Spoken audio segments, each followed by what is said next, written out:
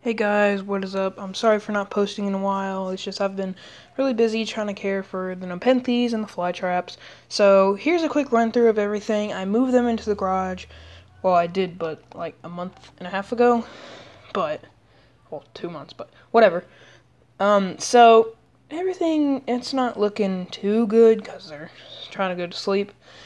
But the reason why half of them are looking not like there should be during dormancy is because my dog came in here, and that's why all this dirt is on the floor.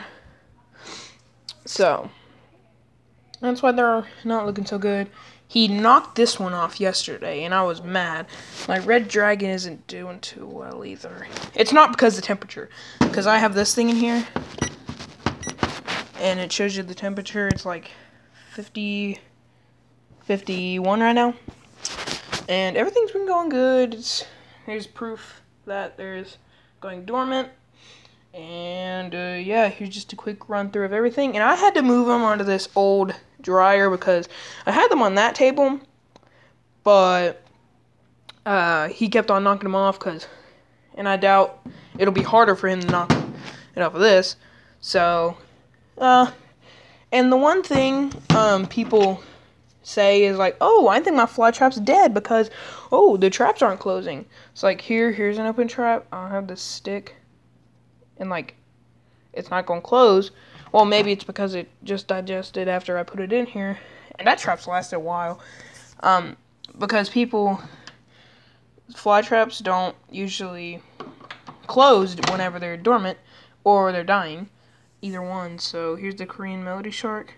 It's been closing, just not really fast. See, that would have set it off.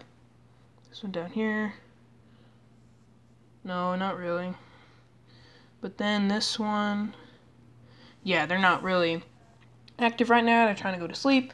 And I think we'll have dormancy for maybe, I'd say maybe 4 months at most. Maybe, because it usually gets warmer, and I don't know, my math's probably wrong. But anyways, here's everything. They're doing awesome.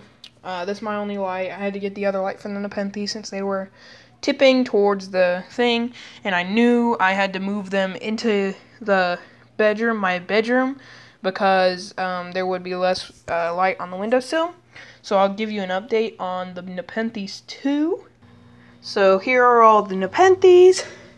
As you can see, I got a new grow light.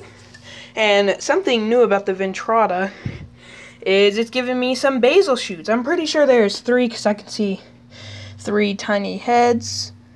Well, if it'll focus. There.